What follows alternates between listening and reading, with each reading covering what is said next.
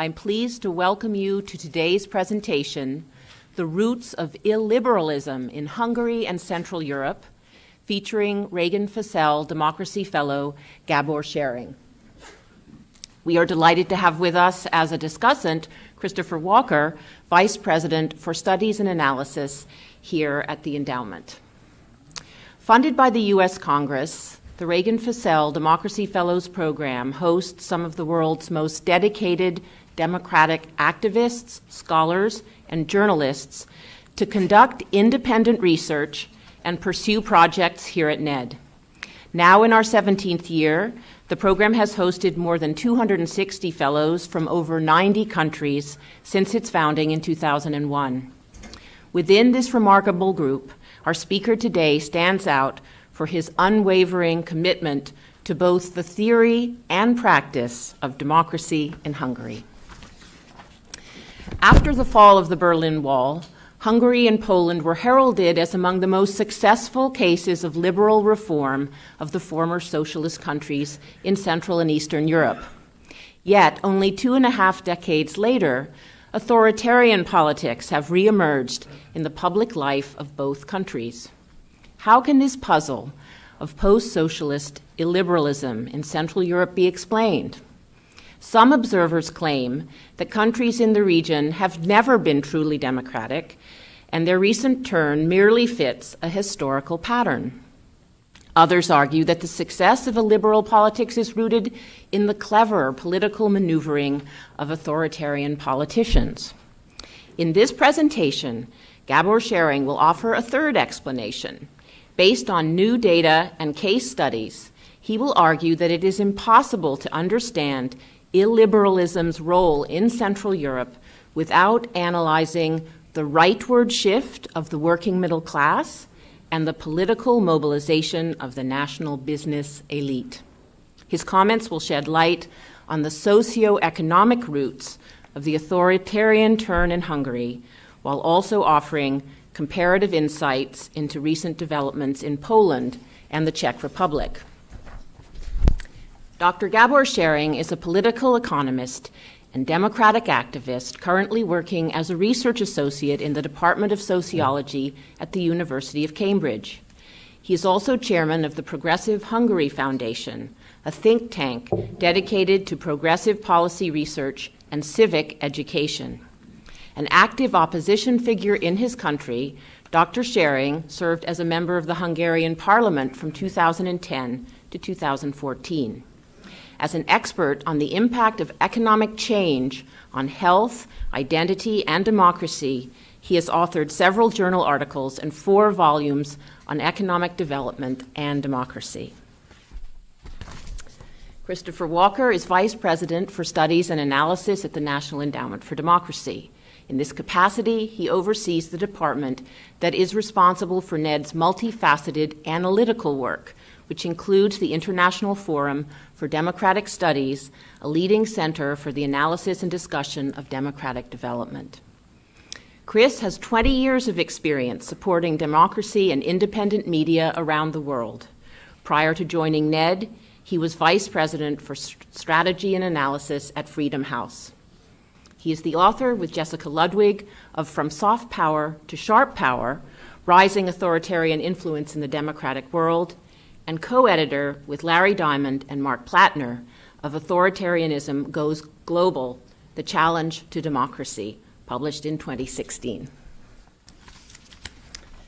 We will now turn the floor over to Gabor, who will speak for approximately 30 minutes, or so he promises me, followed by Chris for about 10 minutes. For those of you on Twitter, you can follow this presentation and contribute to the conversation by using the hashtag NEDEvents or by following the forum @ThinkDemocracy and the endowment @NEDemocracy. If you have not already done so, please take a moment to silence your cell phones. And let me take this opportunity to thank the many staff members involved with this event, and most especially Research Associate Jenny Barker, who has offered vital assistance to the fellowship project and today's presentation. Thank you. Gabor.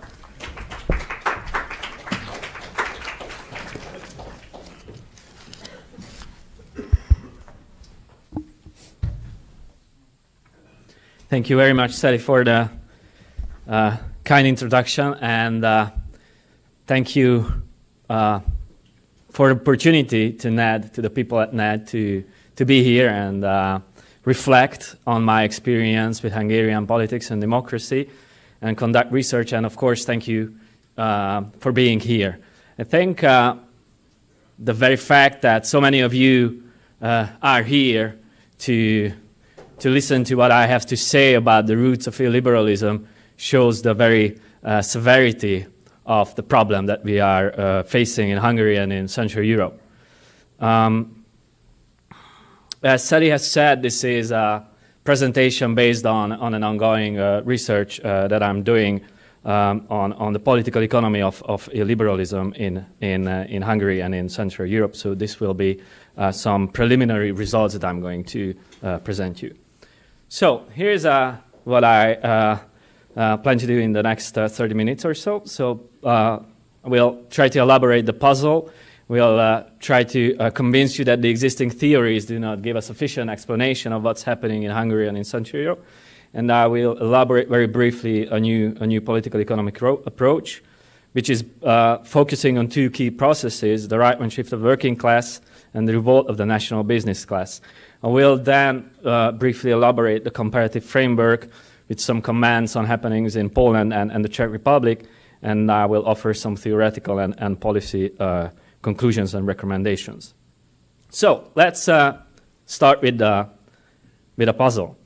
As most of you know, the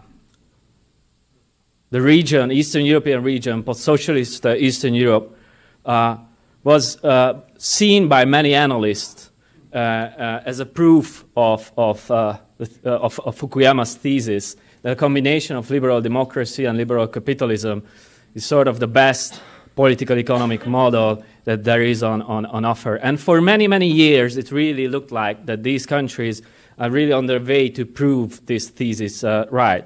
And especially Poland, the Czech Republic, and Hungary were seen as front runners of democratization and institutional reforms. The majority of these post-socialist countries joined the European Union, Poland, Czech Republic, and Hungary. So, and most reports have highlighted the depth of reforms, and especially Hungary was very often portrayed as a front runner of these institutional restructuring.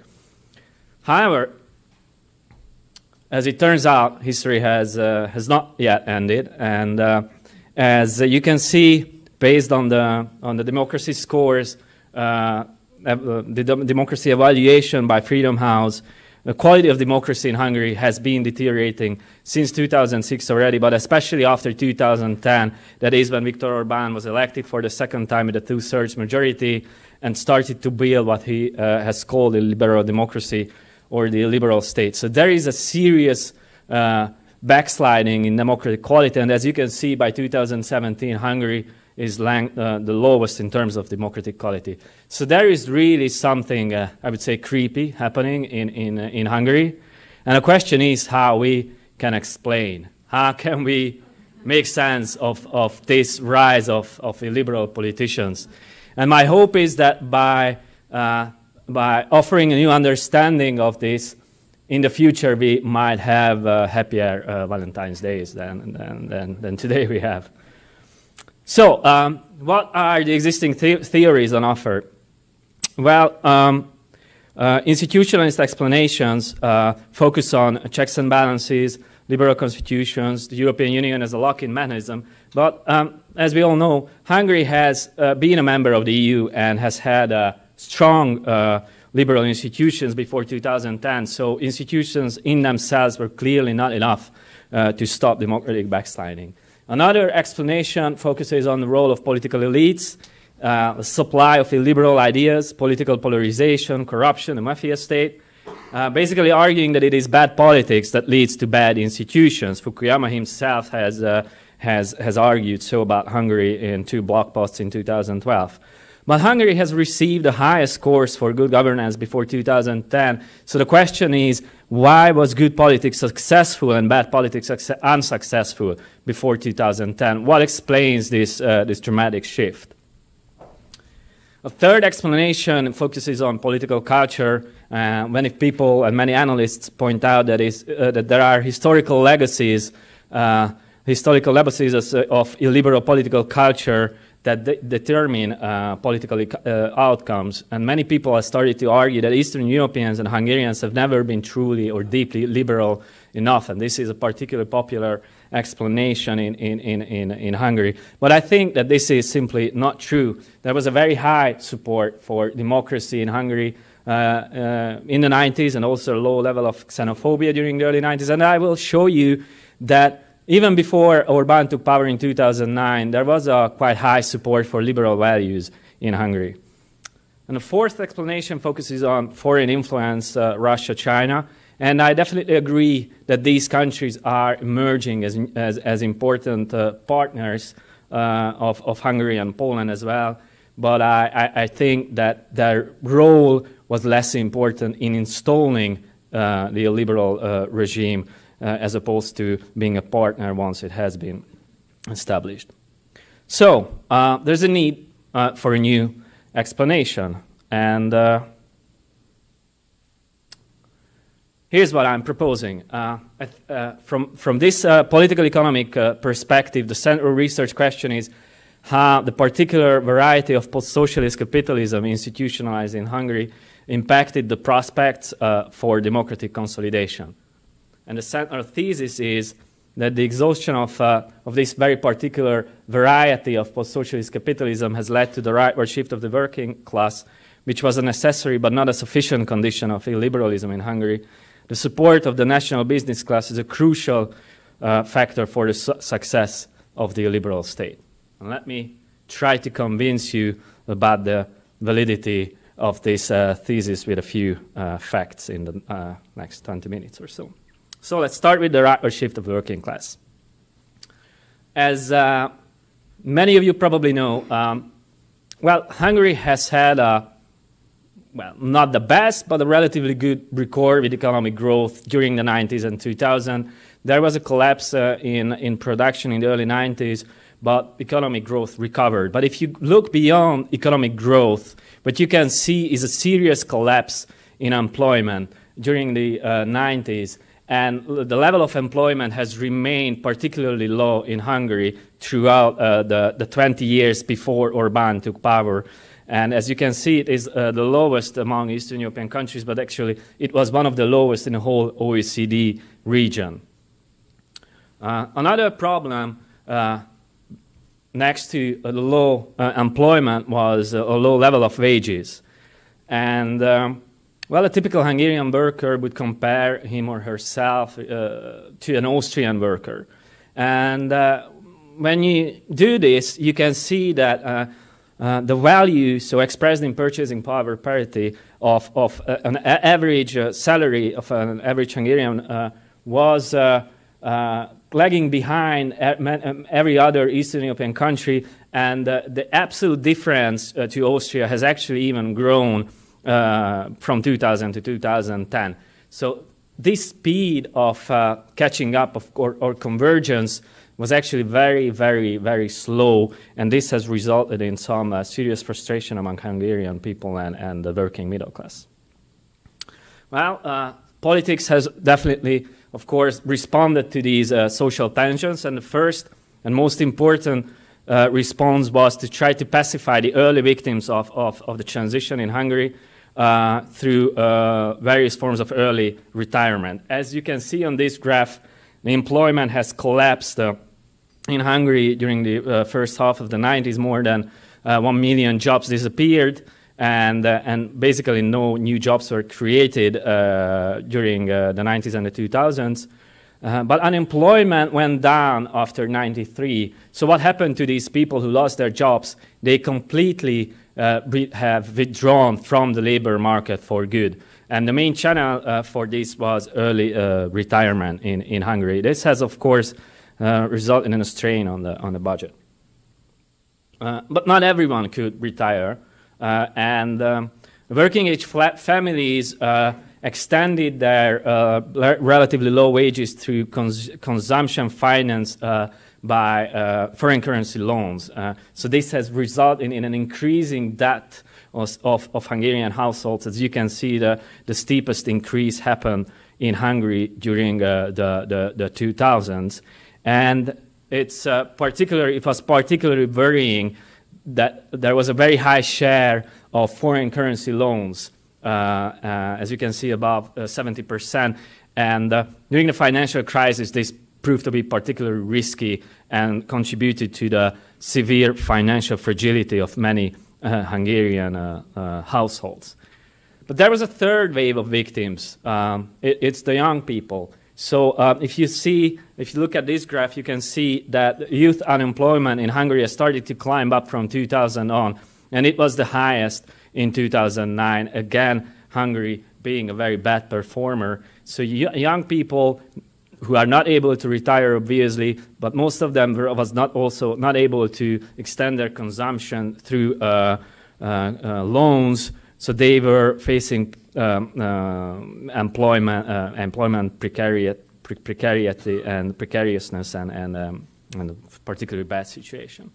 So what this has led to is a very high level of financial precariousness among Hungarian families. And as you can see, during the 2000s, again, Hungary is the worst performer against this group of Central and Eastern European countries, with more than 70% of Hungarian families responding that they were unable to face unexpected expenses before Viktor Orbán took power.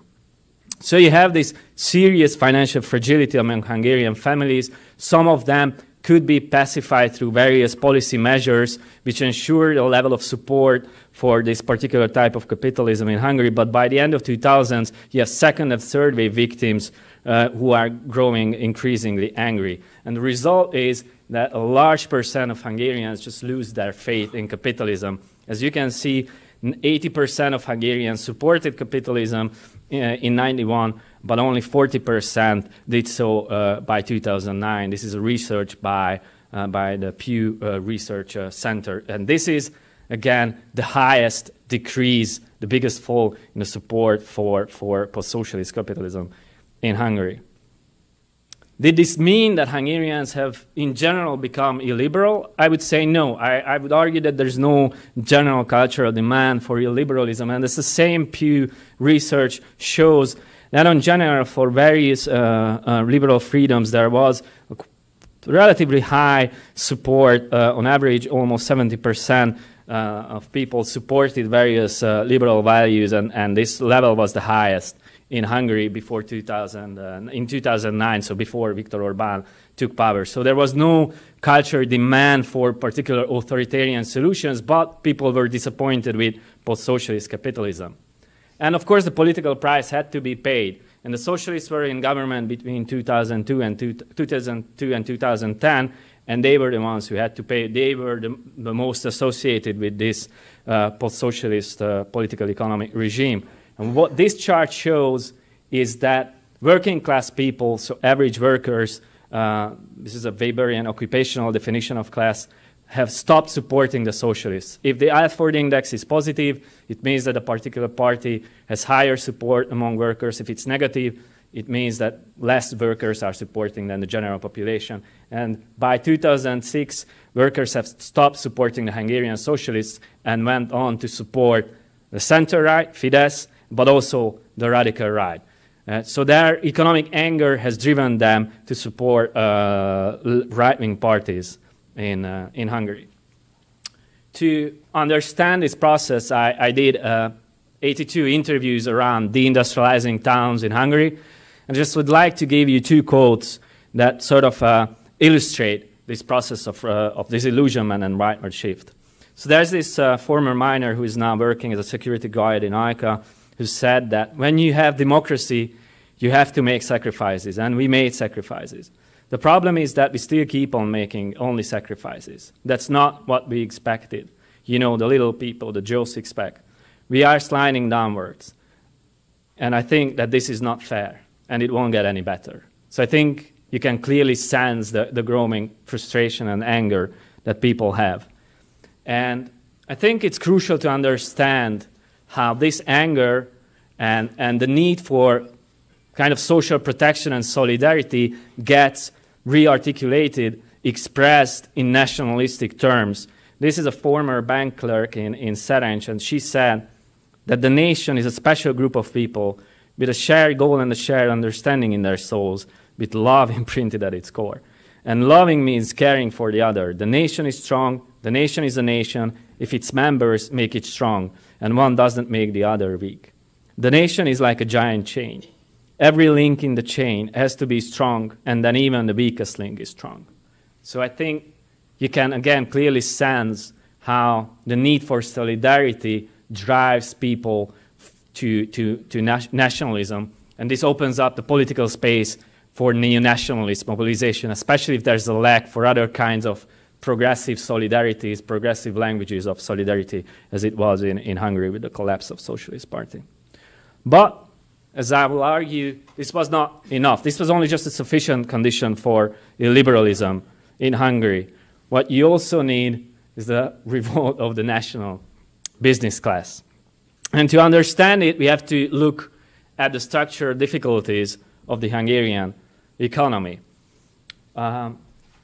So I'm sure many of you know that the model that post-socialist countries in Central Europe has chosen to develop their economies was based on foreign investment, multinational companies. And to attract foreign investors, these states have fiercely competed with each other through low corporate taxation, low corporate tax rates. And as you can see on this graph, based on OECD data, this downward tax spiral was pretty much driven by the low taxation of corporations in Hungary. This especially favors multinational companies because they are the ones who pay for whom corporate taxation is most important. It's less important for domestic small and medium-sized enterprises. And these domestic enterprises, at the same time, were facing serious financial difficulties in Hungary. So in general, you have a policy regime that favors transnational investors, and you have domestic entrepreneurs who sort of perceive that there's this glass ceiling and they cannot grow, and they're growing frustrated because of this. And one result is that there's a high productivity difference between national enterprises and foreign-owned enterprises.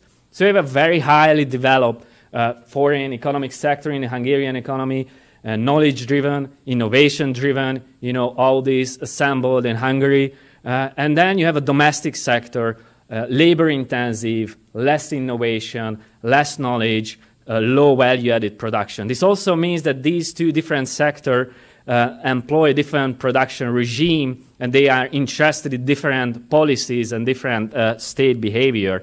And my argument is that it's the production regime of domestic enterprises that is labor-intensive that has driven many policies of the liberal state.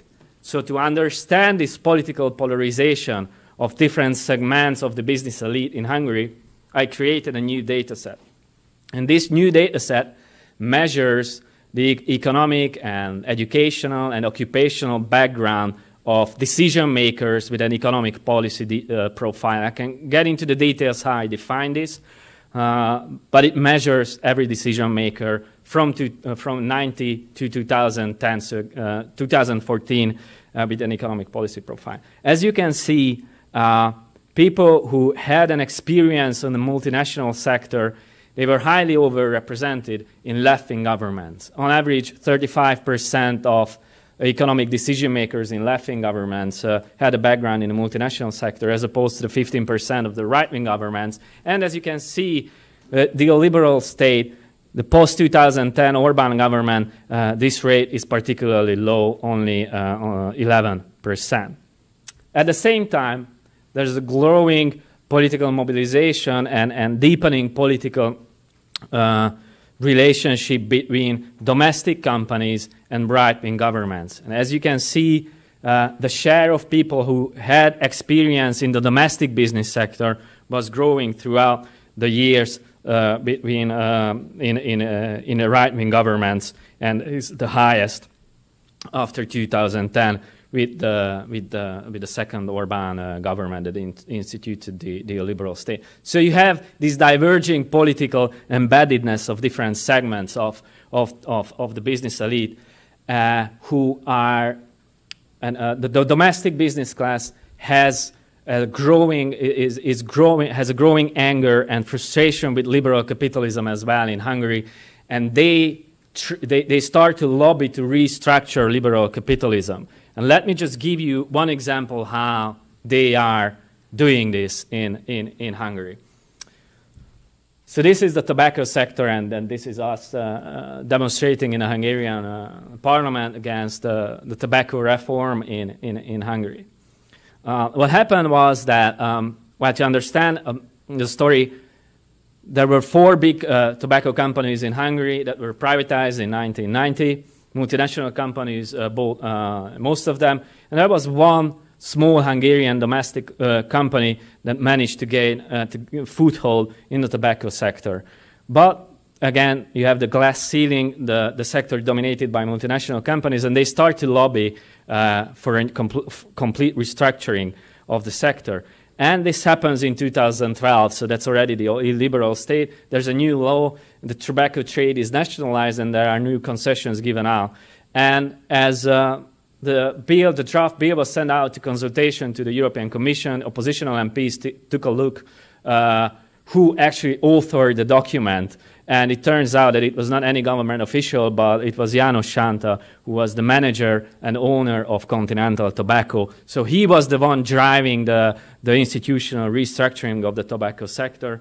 And the result was 1,000 new retail outlets run after the new concessions were given out by someone closely connected to Continental and to another retail chain that is domestically owned, and again with very good political connections. So you can see these domestic investors driving the restructuring of property rights in Hungary to accelerate their capital accumulation. To summarize the results, I created another data set which measures the wealth of left and right-leaning billionaires. This is based on publicly available data on the top 100 economic entrepreneurs in Hungary, and I researched their political connections through publicly available data. So you have to interpret this with caution, but I think the general tendency is good, and you can grasp the process here. So the total number and wealth of left-leaning billionaires is, well, the total number is decreasing sharply from 2002 to 2016, whereas the number of right-leaning billionaires is growing rapidly, and so does their wealth also. The wealth of left-leaning billionaires is also increasing slightly, but much less so. So you have this accelerated capital accumulation of right-wing or oligarchs in Hungary, facilitated by the illiberal state. Now, I've been talking about this national business class for quite some time, and I think it's worth to look at them in more detail, because I think they are a crucial actor here. And I'm not claiming that they are unified, that this is a unified actor. There are politically created oligarchs, and these are the stories that you would read in newspapers about different relatives of Viktor Orbán winning different concessions, and they are an important player. But as I have argued, there's another set of players who have not been politically created, who grew frustrated by liberal capitalism in Hungary. These are politically influential national investors who drive the restructuring of the tobacco sector, but many other sectors in Hungary. And there are passive supporters of the new regime, and there are the dissenting businessmen, who sort of are very few. So to summarize, this is what has happened, I would argue, in Hungary. The tensions of post-socialist liberal capitalism in Hungary has led to the rightward shift of the working class, but also to the revolt of the national business class. They lobbied to restructure existing social rights, property rights, which of course created a lot of losers, a lot of victims. And to prevent the backlash, a descent from these losers of accelerated capital accumulation, there was a need for a political solution, and this political solution was the illiberal state. So the illiberal state has emerged as a new political economic model to solve the tensions of post-socialist capitalism in Hungary. What does this mean for other countries in the region? So again, this is an ongoing research project. This is what I'm going to deal with in the next year in Cambridge. So these are just some preliminary comments. So in Poland, I would argue that despite good economic growth, there was a less successful social strategy. So the fruits of growth were not really translated evenly to every Polish citizen throughout the last decade. And there was also low wage growth in Poland, and also very high levels of inequality, and particularly high level of youth unemployment, especially before 2015, when the Kaczynski party took power and started the liberal engineering in Poland as well. And also high level of regional inequalities ensure that there is a significant chunk of victims in especially rural towns in Poland.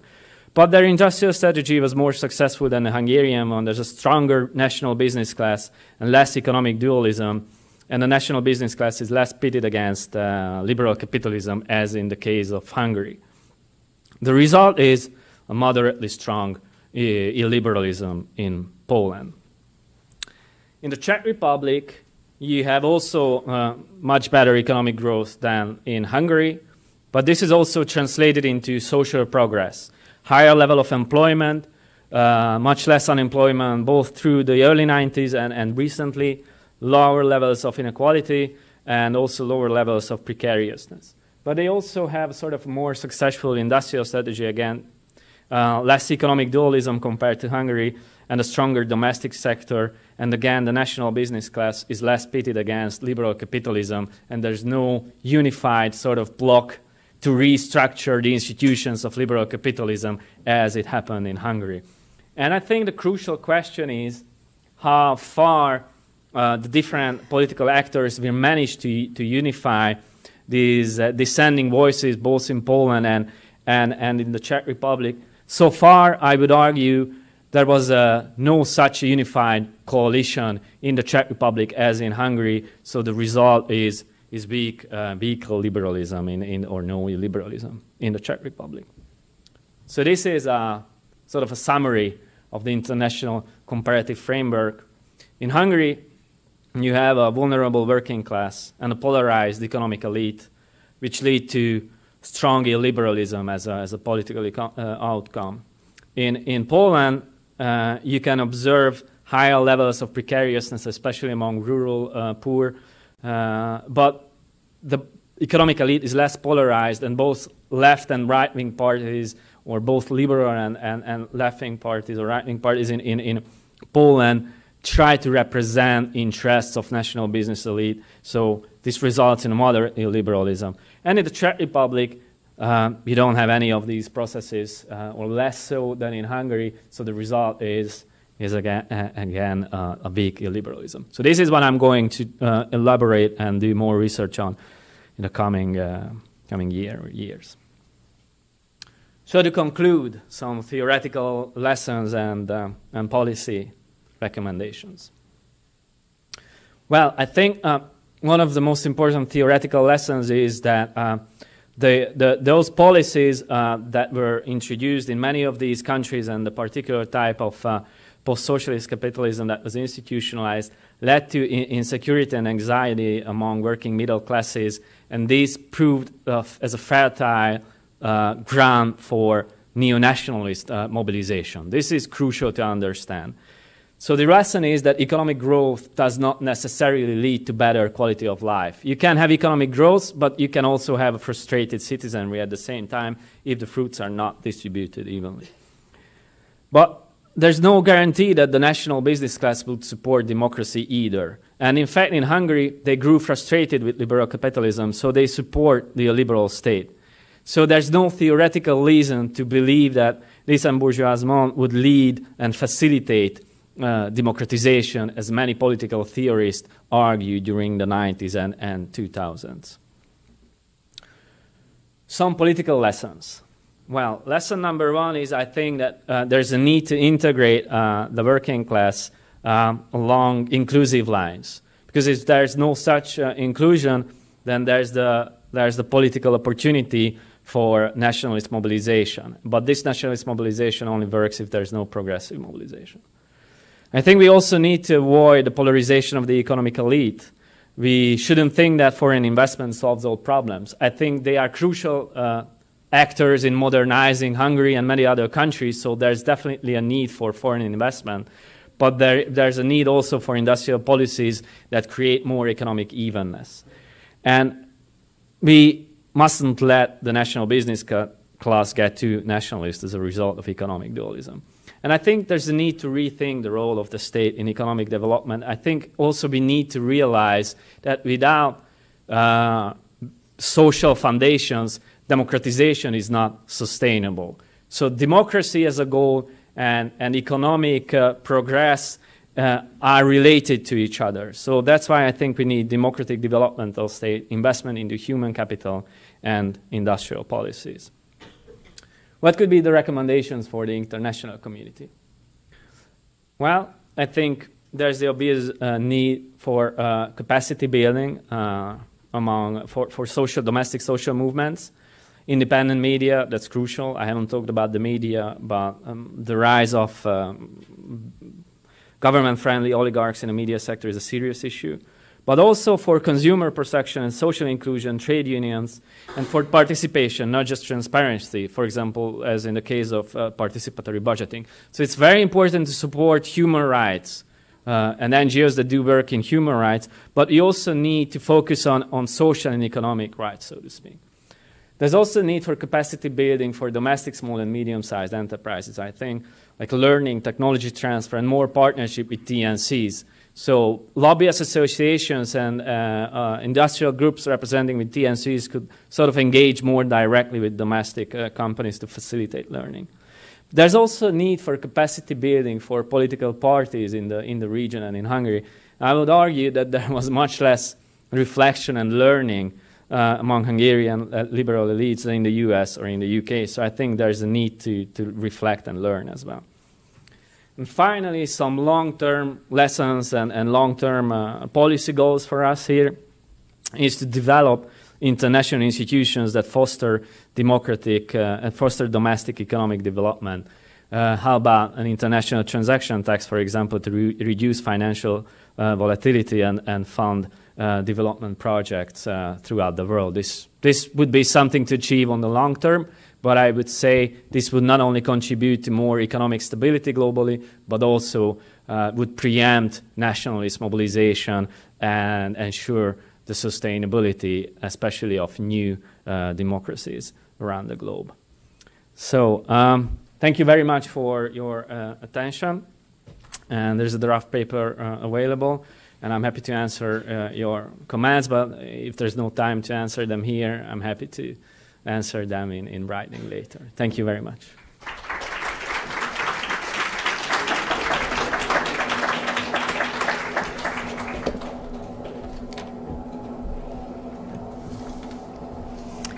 Thank you, Gabor, for that carefully researched, balanced, and well-articulated explanation. It is a tour de force. I now want to ask Chris Walker to offer some comments and ask the first questions, and then we will have time for audience participation. Chris? So thank you, Sally. And first of all, I want to commend Gabor for a very thought-provoking presentation and extremely important research on a number of levels. That everyone is struggling at the moment to get a better handle on what the underlying factors driving what some call illiberalism, other forms of less accountable governance that's emerged in any number of settings, and you focused on Central Europe, which has its own importance. You mentioned the fact that the countries of Central Europe in particular were seen as the most promising success stories of young democracies, and now they're facing some special challenges. But at the same time, if we look as far afield as the Philippines or Turkey, South Africa, these are countries in their own way that are evincing at least dimensions of some of these problems. And to the extent you can identify some of these underlying drivers, there may be something to learn in other contexts too. And I might ask you about that towards the end of my comments.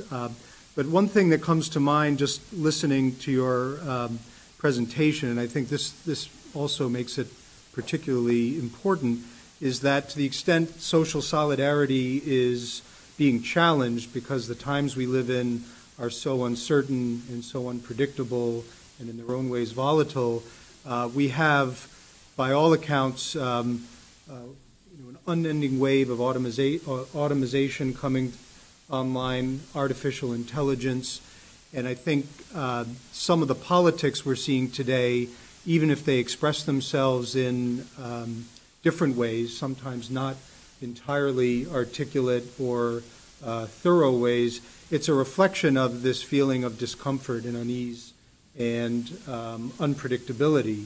Part of it comes from employment status, part of it comes from identity, which you didn't mention during your presentation, but this might be something you could share at least some of your thoughts on. It may have been implicit in some of your remarks.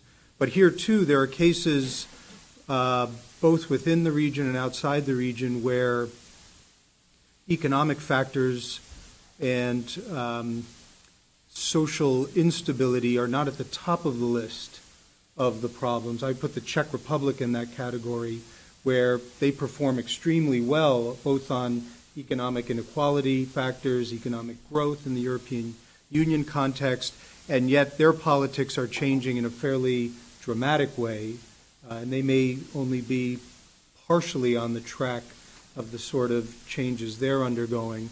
And so I wonder if you might, in a way, reflect on your own arguments to see how you would apply the working class social dislocation unease plus the national business class equation to places where that doesn't seem like such a good fit.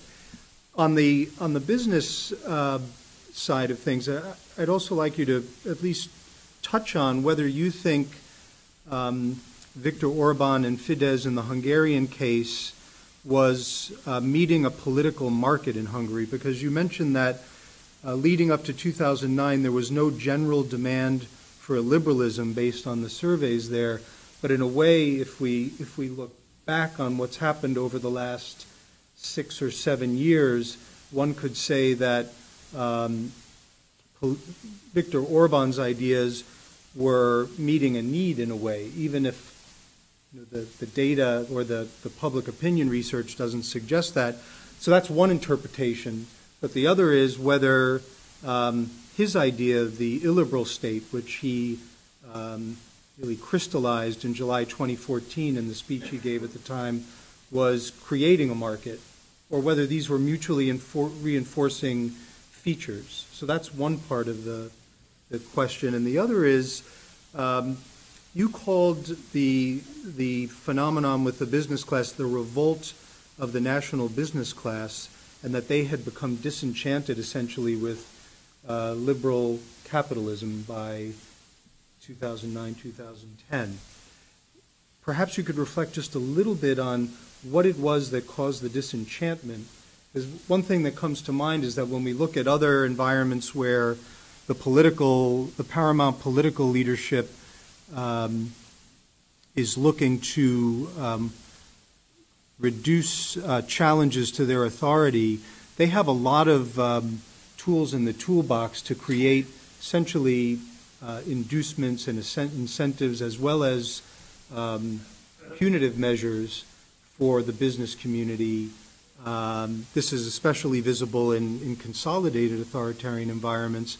But is it not possible that in the Hungarian case, there simply were benefits to aligning with what was emerging as a dominant political power in the absence of political opposition, and with the dominant political power that was taking fairly swift steps to marshal its institutional control in the judiciary, which has a significant role in how business can operate and dispute and settle claims, in the media sector, and elsewhere, and whether this was simply a practical decision that was made after the Orban movement came and consolidated power, or whether this was something that had taken hold in advance and therefore was also fertile terrain to be nationalized in a sense, as you've described it. Because here too, I think for policy purposes and responding to these challenges, whether there are ways to preempt or in essence ameliorate the more unfavorable outcomes in some of these settings is terribly important. And you've suggested a host of ways we might respond to these challenges. And then I think in terms of terminology, you've referred to Mr. Babiš in the Czech Republic as a liberal populist. And I just wonder at which point on the continuum of populism does liberalism become less possible to retain? Because I think one of the things we see is that as populism takes wing and really gains traction, part of what comes with that is a diminishment of pluralism. And so it's just more of a theoretical question, but because you think about these things so deeply, I'd be curious for your reaction to this. I probably have some other thoughts, but maybe I'll leave it there so we have time for questions, and I've given more than enough. You can choose to answer whatever part of it you'd like. Thank you. Thank you, Chris. Gabor, would you like to take a stab at some of these comments and questions?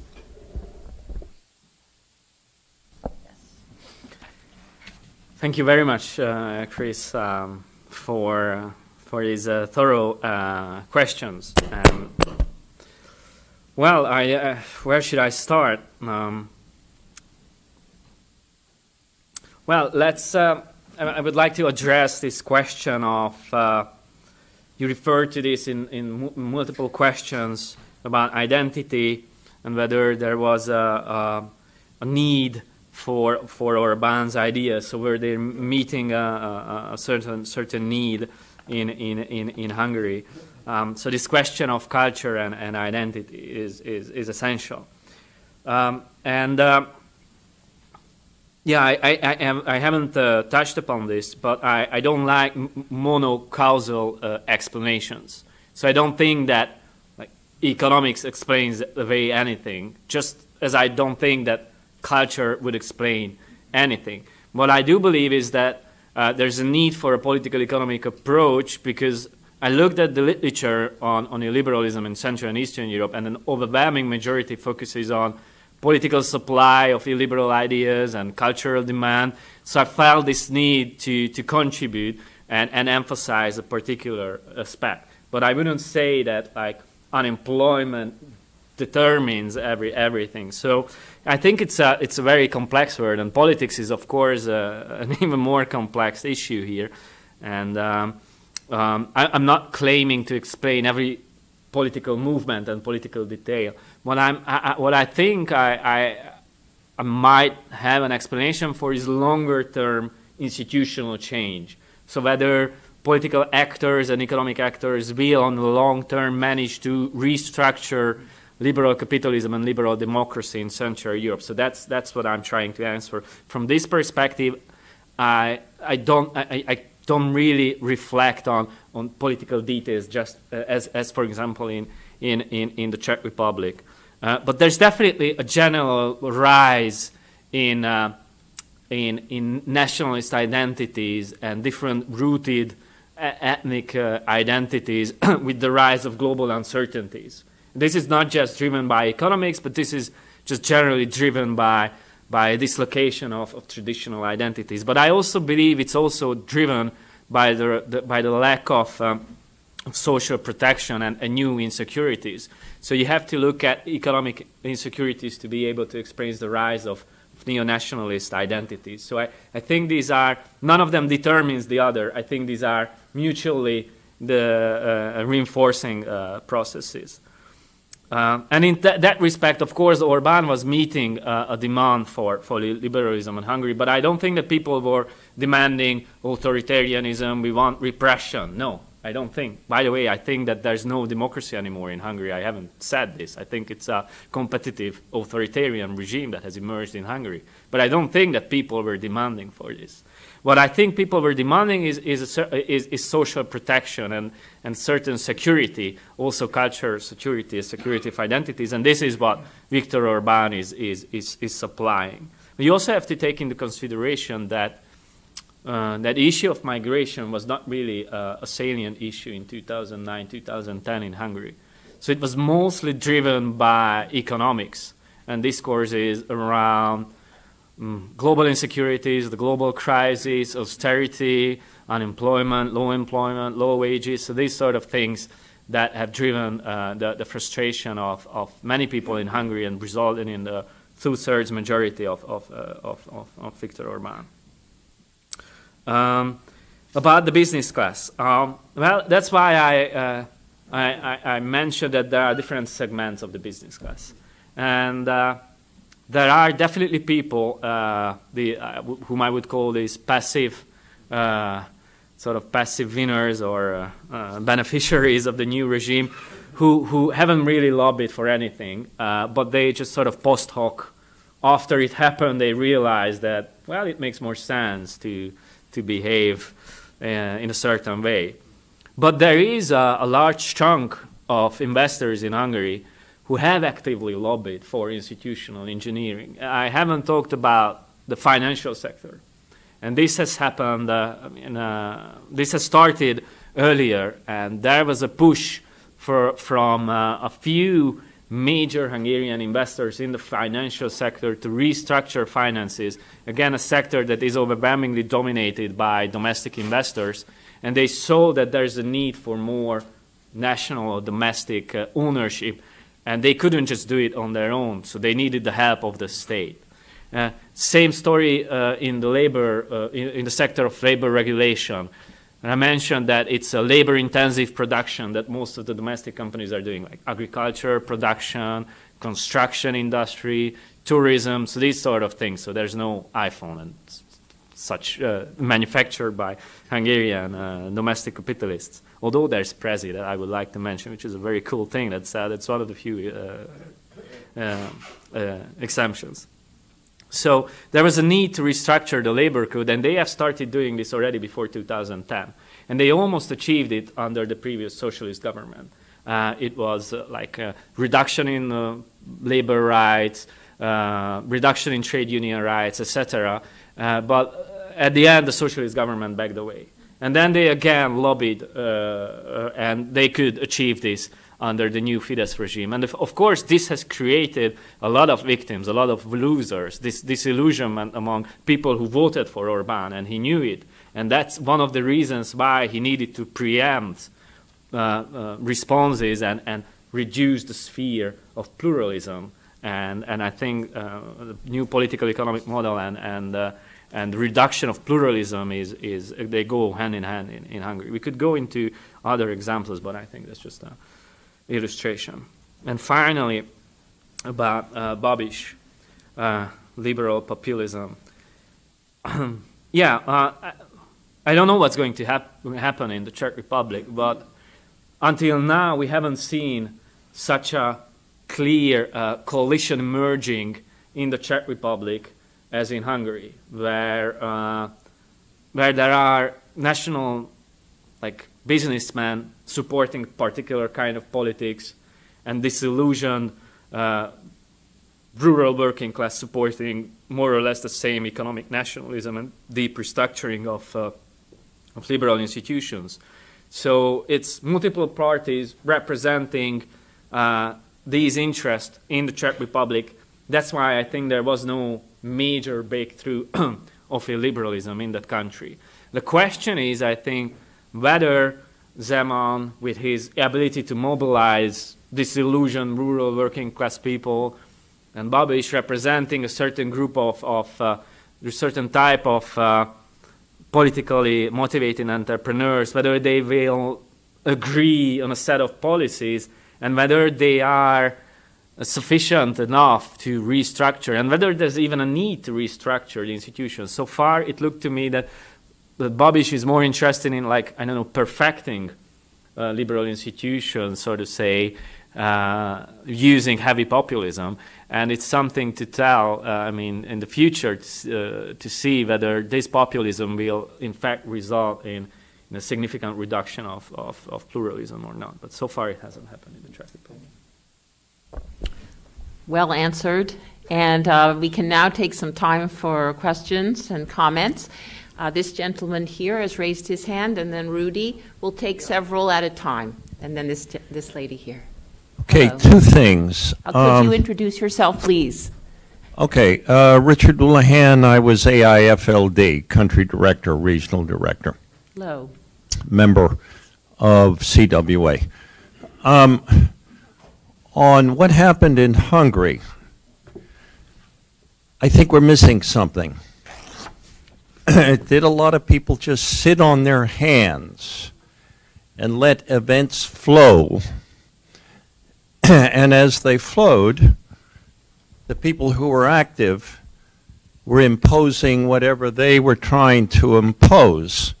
And to a certain extent, we had that in 2016 here in the States. Everybody reacted in 2017. Thank you. That's the first part of the question. Second part of the question is this. Why can't countries like the United States do something? We have influence in economic forums, investment, trade. You have to go through our banks. Why does some of the things that Poland and and Hungary doing, why do we have to put up with them? Thank you want to very do much. it? Fine. Thank you. And now we had a gentleman. Yes, Rudy.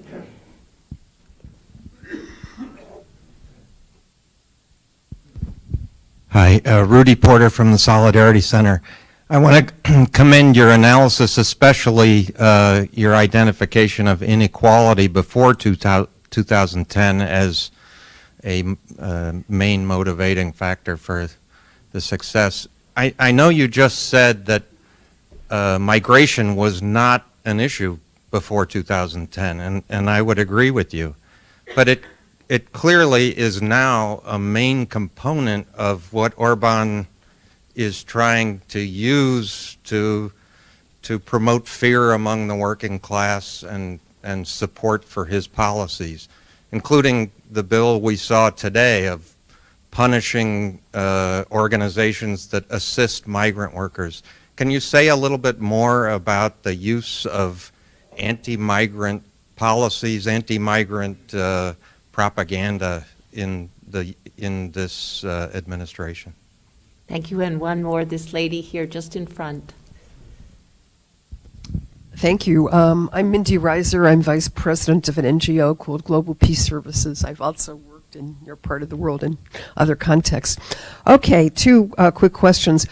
In terms of the downward spiral of unemployment, what was going on in terms of job retraining, searching out new promising sectors, looking at ways to take people into a productive mode rather than giving them the option of early retirement? I realize there are limits to that, but I want to hear about that.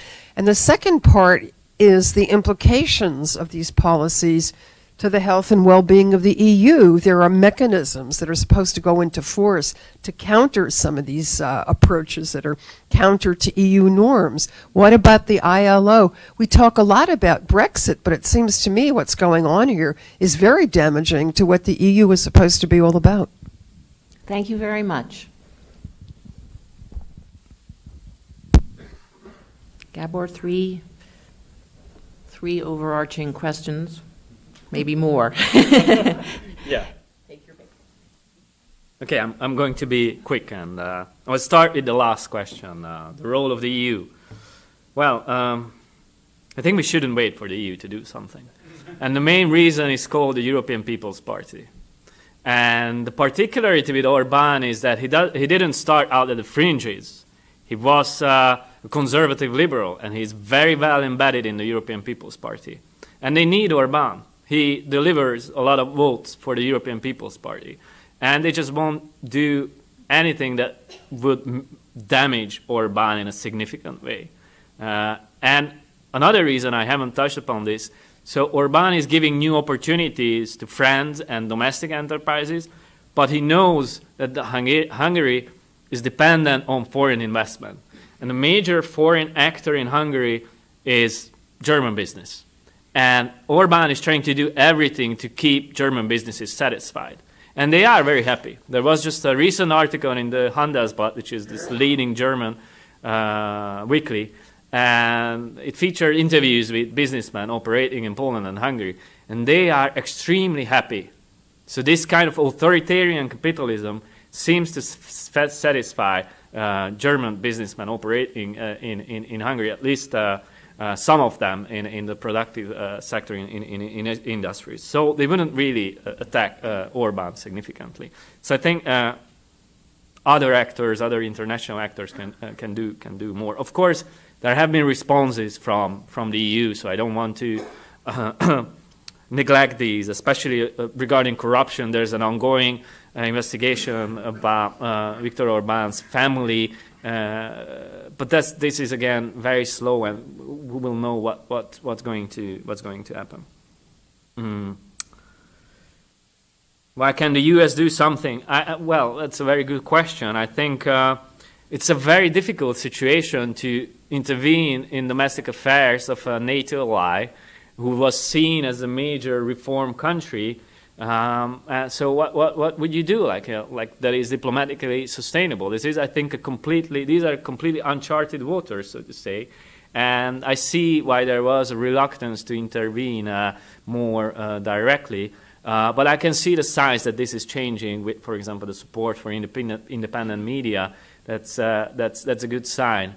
I just read today a piece of news. There's an ongoing trial in Hungary against two people who were charged by the Hungarian government of espionage, handing over defense like secrets to the IMF and the U.S. government.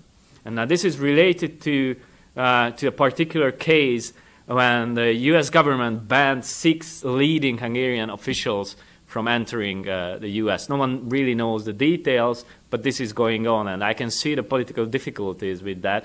But I'm just referring to this case that I read today, that this is actually this is going on. Was there an opportunity to increase employment in Hungary and thus preempting neo-nationalism? Of course, everyone tried to do that, but it didn't work out. One reason was that everyone was focusing on the capital-intensive production by foreign investors, which helped a lot to modernize Hungarian economy. So these are technologically highly complex, export-oriented companies that came to Hungary, contribute to the GDP a lot. But what they do is they produce a lot, but don't really employ that many people. So by focusing on them, you contribute to GDP, but don't contribute to employment. And that's one of the reasons of severe economic dualism. So that's why I think we need to refocus industrial policies. And finally, migration. Yes, it's a new issue, and it cannot be explained completely by economic insecurities. Though I think when you talk to people, many of them would say, well, I don't want migrants to take away my benefits. And they even say this about Hungarians. You know, there is a large Hungarian minority living around the borders of Hungary. And when they enter the country, they have Hungarian citizenship now. Many Hungarians fear that they would claim benefits. And they have this same sort of welfare chauvinism against them. So I would argue that more sort of solidarity and security would decrease the level of fear. Politicians could play the politics of fear still, and I don't have a clear answer to that. But I think that more security would definitely lower the chances of nationalist mobilization using migration and migrants as scapegoats. And just one additional observation relating to Rudy's question. The fact of the matter is none of the Visegrad countries, as far as I'm aware, have taken any meaningful number of migrants. It's a very small number, and it's mostly been instrumentalized in these settings. Often, in some of the cases, I think it's true in Hungary too, it's a relevant issue that as media can't, in an unfettered way, explain these issues with competing points of view, becomes a lot trickier within these countries' borders to situate these things. Most of these migrants are making their way up to Scandinavia and Germany, and that's where they want to go, and that's where they're ending up. And so Central Europe, Southeastern Europe, the Baltic states, that's not where they're going. They're going to Scandinavia and Germany. Yeah. So we are talking about 1,000 to 2,000 migrants that have been sort of relocated to Hungary. So that's not a number, but I mean, people really have been induced this fear, and they clearly fear. And there are these reports. You go to just a regular rural town in Hungary, and they see strangers. Very often, these are Hungarians. For example, relatives who visit the graves of their relatives, go to these towns in Hungary, and then people are calling the police that there are these migrants lurking around the town. You should do something. So there is really this crazy fear. But you have to understand that last year, in 2017, the Orbán government has spent 80 billion forints on government propaganda, which equals almost like it's 3/4 of the amount that the socialist government has spent on government propaganda between 2006 and 2010. And there's other ways to fuel this hate campaign. This is just one particular way of doing that. And if you go to Hungary, you can see these crazy billboards and whatever. So it's a very nasty political engineering of fear. There have been 3 hands raised, Mark Plattner, and then 2 just behind. So starting with Mark. Thank you. It was a very interesting presentation, Gabor. You began with the puzzle of why these champions of democratic transition like Hungary and Poland have now de-democratized and so on. And I agree that's a very great puzzle, but what puzzles me even more about these cases and similar cases elsewhere, I think of the Philippines, for example, is these kind of illiberal leaders, when they come to power, is they continue to have popular support. I don't know what the latest statistics on Orban's public approval ratings are, but I know for quite a while they were high. I think that's true of Kaczynski in Poland. And in terms of a political economy analysis of the kind you did, are there economic policies? Also, it seems the economies have not gone the way of Venezuela or anything like that. I mean, are they being successful? How do you account for the continuing support that these kinds of regimes have been getting?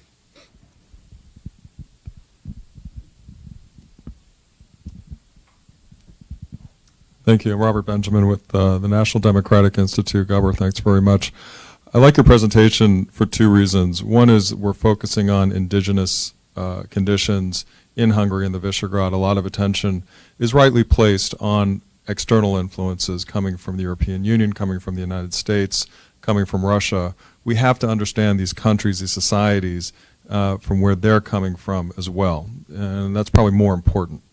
The second reason is because, as someone who focuses on the political side of things, I really appreciate the opportunity to look at the economics.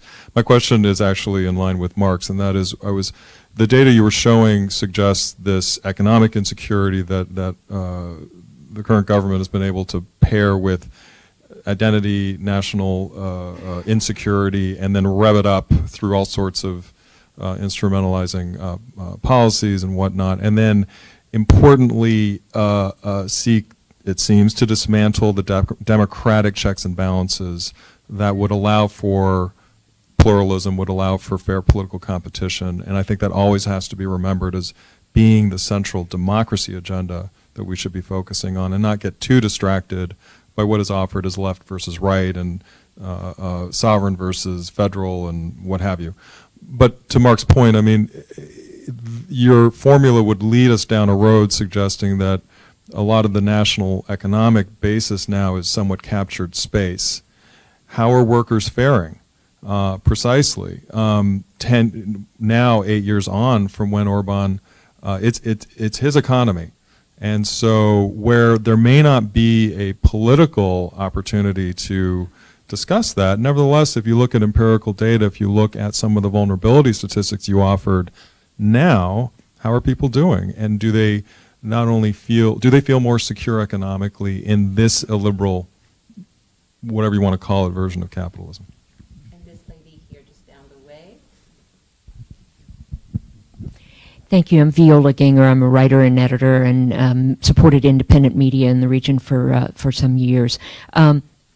You started on the premise that Hungary's institutions were quite strong before all this happened, but were they really? If they collapsed or were dismantled relatively quickly and simply?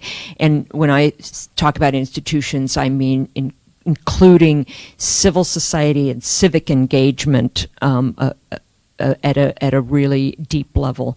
Was that really strong? And what about some of the other institutions, the checks and balances? And my other question was along the same lines of what has happened economically since Orban has come into office, and have things become significantly better, but now he's captured the political and social environment, or are things still bad?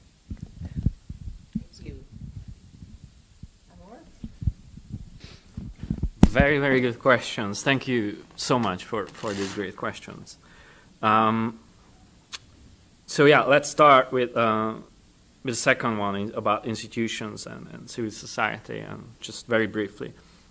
Well, I think that they were strong, measured by quality of institutions as they were measured by the EBRD or many other institutions. And in fact, like the Hungarian Constitutional Court has really had strong possibilities to intervene into politics, as did many other. I mean, like the guarantees of its independent central bank and all these institutions were established. And until the second half of the 2000s, if you looked at EBRD reform scores, Hungary was always ranked highest. And then there were these institutional reforms and democracy scores, and they were just these regressional lines, and Hungary was always sort of at the top. And I think from certain perspective, they were even, I would say, too strong. And many people argue that they were sort of elitist institutions without social foundation, and they contributed to building tension. Well, you have a great constitutional court, but I'm indebted, and the banks are killing me, as people would say. So what can you do? And they couldn't do anything. So they were sort of not embedded into society, and political movements, social movements, didn't really have the opportunity to express their political concerns strongly. Now, this is something in line of the argument of right-wing intellectuals in Hungary who would say that we had these liberal rights-based constitutions in Hungary and in many other countries. Now we need sort of this political constitutionalism. And I think the element of truth there is that these were really established from the top and were seen by many people as floating above society and not really contributing to what matters to people. But they were strong. And I certainly do agree with those commentators who would say that strong institutions are not enough. I also think that, well, civil society participation wasn't that strong as compared to as in Western Europe, but in post-socialist terms, it was relatively good. And I would even say that especially you had this very strong embeddedness of Fidesz in civil society. And there was this whole civic circle movement around Fidesz. Now, that was civil society as well. A lot of them were not like, I don't know, nasty fascists or anything like that. It was a right-wing civic culture, so strong embeddedness, there you have it in civil society, didn't really help that much in stopping what Orban was doing. So I think it's a difficult question, but I would say that there were strong institutions, but there was something lacking, and they were not sort of socially embedded and socially sustainable institutions. That's why I said at the end of my presentations that liberal institutions need to be sustainable socially, and how to achieve that, that's a very, very tough question. And about Orban's popular support, that's again a very complex issue. We don't know the result of the upcoming elections. There are elections upcoming in April, but we know the result of the previous one. And in 2014, so there was an election in 2010. That's when Orban received the 2/3 majority. There was one in 2014. And there was, of course, another one in 2006 when Orban lost and the socialists won. Now, if you compare the number of votes Fidesz received in 2006 and in 2014, when they again won a 2/3 majority, they actually received less votes in 2014 when they won a 2/3 majority than they received in 2006 when they lost. So that's the question, how they managed to achieve that. And here comes institutional engineering, gerrymandering,